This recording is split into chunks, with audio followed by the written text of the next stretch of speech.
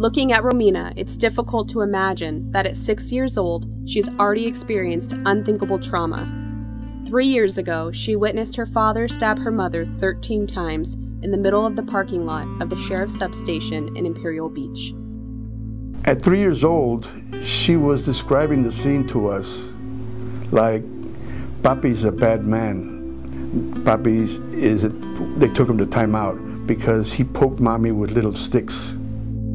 In July of 2013, 60-year-old Marvin Dennis Duncan was sentenced to 25 years to life after pleading guilty to the first-degree murder of his estranged wife Rocio, who was 36. Rocio left Marvin after repeated domestic violence assaults.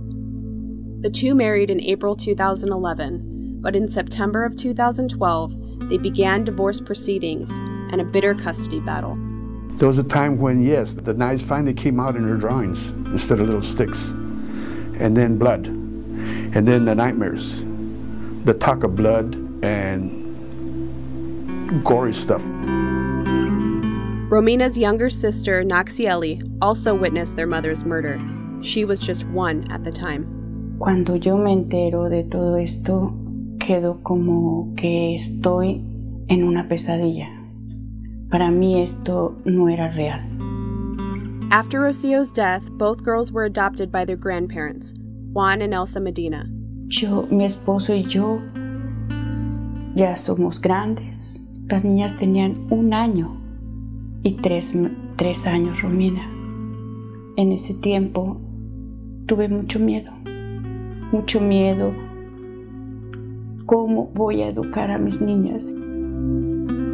Experts say in domestic violence cases, it's often the children who get overlooked, and the ensuing trauma caused by the violence they witnessed can have lasting effects on their development. Luckily, the Medinas found their saving grace in Mi Escuelita, a free and bilingual therapeutic preschool in Chula Vista for children ages 3 to 5. The children who go to school here have one thing in common. They have all experienced some kind of emotional, psychological, or physical abuse, or witnessed a family member become a victim of domestic violence. Cuando supe, me recibieron con los brazos abiertos, recibieron a nuestras niñas y fue una esperanza a la escuelita, de las que las cosas iban a estar mejor. Nice job, Natsiele. Mi Escuelita is a place where children begin to heal from their trauma so they can start on the right path for school.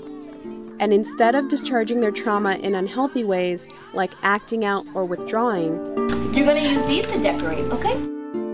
At Mi Escuelita, children learn how to express their feelings in a safe environment. Good job, Eric! Mi Escuelita children outperform their peers in math standards at an average of 96%. Children attending the Chula Vista Elementary School District had a general passing rate of 80%. The success pattern is also similar in reading. We want them to be able to have a safe place where they're able to start really recovering from what it is that they've gone through. School administrators say it's also important to help families through the healing process and the aftermath of the trauma. So helping parents to understand and know that they don't have to do this alone, I think is really important. The Medinas say Mi Escuelita has been a blessing in the midst of all the tragedy. Nos ayudaron mucho y yo le doy gracias, mil veces gracias a la escuelita por todo el amor, el apoyo que nos han brindado. Yo estoy muy agradecida. I see a normal life here after we were able to, with the help of Mi Escuelita and therapists, to finally discharge all this trauma and rage that the family is carrying.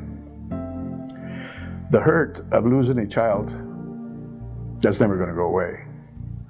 The hurt that I see in my wife over the death of her daughter, that's never going to go away. That's always going to be there.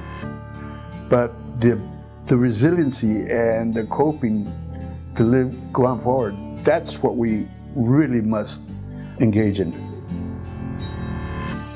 With photojournalist Eduardo Contreras, I'm Allison Sampete Monte Calvo, reporting for the San Diego Union-Tribune.